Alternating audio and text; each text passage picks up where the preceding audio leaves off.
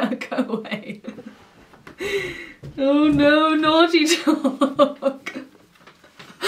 You're very distracting. Go on then, off you go. Off you go. Hey everyone, welcome back to the channel. Thank you so much for tuning in.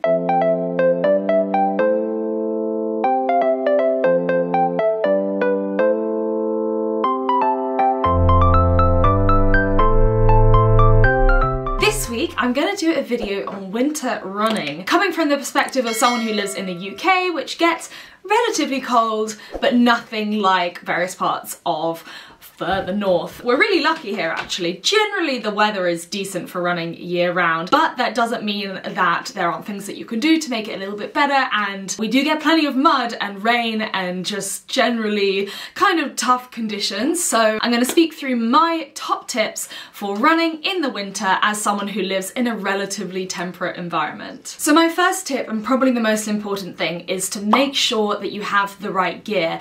And the first thing I would mention is shoes. So if you're road running, road shoes are road shoes, there's not really much you can do about that. But if you are trail running, something that I mentioned in last week's vlog is to make sure that you have shoes that are suitably grippy with big enough lugs to be able to deal with the muddier conditions, shall we say, that we get here in the UK. There are some really great brands. I think probably Innovate and Salomon are the two best ones. I have the X Talons from Innovate, and then there's the Mud Claws as well, which are really great, and the Rock Lights, which are a little bit less luggy but really good for kind of mixed terrain. And then there are Salomon ones as well that are brilliant for very muddy conditions that we have here in the UK. And I would just say that it's really beneficial to have a couple of pairs of shoes on rotation so that when your trainers get wet, you can still have a pair of shoes that are sort of relatively dry to slip into for your next run. In terms of clothing, it's recommended to dress for about 10 degrees warmer than the actual temperature, because of course you are going to heat up as you start to run, and it can be a little bit uncomfortable to be going outside, and it's something that you get used to slowly as you start to get into running a little bit more. It's something that I'm still not quite used to. I hate going out in the cold, but I dress for 10 degrees warmer and then I warm up into it, and it's good incentive to actually just get moving, because otherwise you stay cold. And then layering is your best friend. You do not want one thick layer, you want lots of different layers. Make sure that they're technical layers and not things like cotton, because once cotton gets wet from sweat or rain, it cools you down really, really quickly. And so that's something you want to be careful of. And that's another reason that you dress for about 10 degrees warmer than it actually is, because if you sweat too much, then that cools your body right down, especially if you slow down or if there's a lot of wind or a bit of a breeze, that can cool you down a little bit more than you want to. So make sure you're layered up. And I find things like gloves, a buff and ear warmers to be really useful, because I can have them on at the beginning of the run and then stash them away, put them on my wrist or whatever for later on in the run without having to take loads of extra layers that take up loads of space. And they keep your extremities warm, which is the really important thing, especially for me. I have Raynaud's, so my hands get very cold in winter, and just keeping those warm helps keep the rest of me warm. If you do a lot of trail running, as I imagine a lot of you guys do, I personally don't love waterproof trainers. I used to think they were great, but I spent long enough running now to realise that as soon as you go in a puddle deep enough, and there are lots of them around, the water goes into your shoes and then just doesn't come back out again. So I like just normal trainers that are breathable, and then if I am doing something that is really wet and I really don't want to get my feet too wet, then waterproof socks are probably the best bet, and Sealskins have probably the best waterproof socks out there, and they are still breathable, which is really important because you don't want really sweaty feet. But generally, I mean, everyone just says your skin is waterproof, and it is true that actually your skin's probably the most waterproof thing you can have, so it doesn't really matter. I think once you've gone through a couple of puddles, you just don't really care anymore, and your feet do heat up as you're running because of the friction and because of the blood pumping around your body, so you're not going to get too cold. But if you do really hate getting wet feet, then sealskin socks is probably the best bet. Waterproofs is something that there's kind of two camps on. Some people, again, are just on the camp like, your skin is waterproof, don't worry about it, but then we do get some really, really rainy weather, and when it is cold, it can cool you down super quickly. It is possible to get hypothermia and surprisingly high temperatures if you get wet and you are tired. So just make sure to have a waterproof with you if it is looking like it's going to rain loads and you're planning on being out for a really long time. Especially as you get tired, your body finds it harder to keep warm and to warm up once it's got cold as well. So there are lots of different waterproofs out there. It's really quite hard to find a good one. I have one from Non-Stop Dogwear, which is amazing. I think Innovate do some good ones, and Compress Sport do a really great one, but none of them are cheap. If you find a cheap waterproof, it's likely either not waterproof or feels like a bin bag and is not breathable. So just keep an eye out for the good brands when they do discounts. And of course, the last thing about kit is high vis. Obviously, it's a lot darker in winter. We don't get so many hours of daylight. Just make sure that you're visible. This is for your own safety and also for people driving their cars, just so that they can see you properly. And you can have extra lights. There are lots of things that you can attach to your bags just to make sure that you're high vis, but just don't go out wearing all black, please. My second tip is to warm up and start slow. So I'm not a massive fan of doing all this warm up routine unless I'm racing and going really fast out of the blocks. In winter, I think warming up is really important, especially if you're sitting down all day and then you want to immediately get out, just because the temperature is so much colder and your muscles are going to take longer to warm up. So it's really good to kind of have a little bit of a dynamic stretch at the beginning of your run,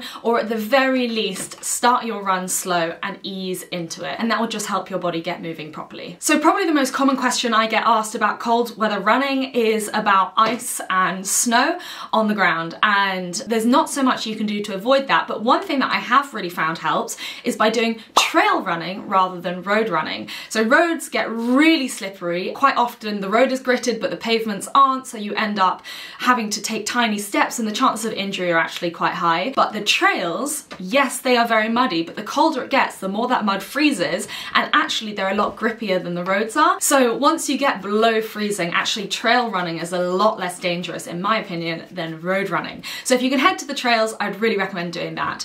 But my fourth tip is, in lieu of that, and if you are really struggling to get out while it's still light outside, is do treadmill running. I think there is a lot of snobbery around treadmill running. People say it's not real running, that you don't have to try as hard, and there definitely is an aspect of that, but it's still running. You're still doing cardiovascular exercise. It's really great as well if you just want to kind of bash out some miles without having to think of where you're going to run, without having to think of what's safe, without having to worry about snow, ice, safety from other people, running in the dark, getting lost, all that kind of stuff. And also brilliant as well if you want to get in a gym session at the same time, which is what I do. But treadmill running is so valuable. I do it all the time at the moment because I really need to manage my pace and my heart rate, and in the hills around Bristol that's actually really difficult to do without being on the treadmill. So treadmill running is definitely not necessarily a last resort. It is actually really valuable, especially if you can't get out in the middle of the day and have to early morning or late at night. I just think treadmill running is a brilliant alternative to outdoor running just to stay safe. My next tip is maybe a little controversial, but has massively helped me, and that is to try nose breathing. So there are lots of different benefits to nose breathing. The air goes in a little bit slower so you can extract more oxygen from it, but not everyone agrees that it is better for runners, and there are kind of two camps here, and it can be really difficult. It probably took me about 2 weeks of forcing myself to do it to actually feel like I could breathe properly, but it really helped me keep my runs at an aerobic pace, at a conversational pace, and keep them slow enough on recovery and easy runs. But the benefit of doing this in winter is that it warms and humidifies the air as it goes into your lungs. So if you are someone who ends up coughing violently at as soon as you go outside in the freezing cold, you know, that horrible feeling where it kind of catches in your chest and in your lungs, nose breathing could really help you out with this.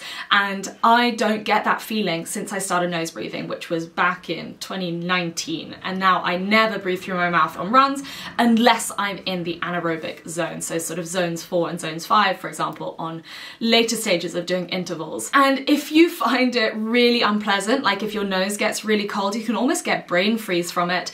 If you put a buff around your nose, then it will heat up the air slightly, very, very slightly, just before it goes into your nose, which will then heat it up further before it goes into your lungs. This is something that's helped me massively. One thing that I would say is that if you wear a buff for too long, it freezes because of the moisture coming in and out. So I kind of do this right at the very beginning of my run, just while it's really unpleasant and while I'm really cold, and then I take it off or just move it down to my neck to keep my neck warm but without like freezing my face, and that's something that I found to be really useful. My penultimate tip is to join a running club or to run with friends, and this is more about motivation but also a little bit about safety. It can be so hard to get out when it is really cold and raining and pitch black outside, but knowing that you are going to see people who are not necessarily relying on you but kind of expecting you to be there, or doing a particular session or running to the pub or whatever, can be really valuable for maintaining motivation. It's also great because you don't have to think about the route you're going to take, you don't have to worry about the distances or the pace,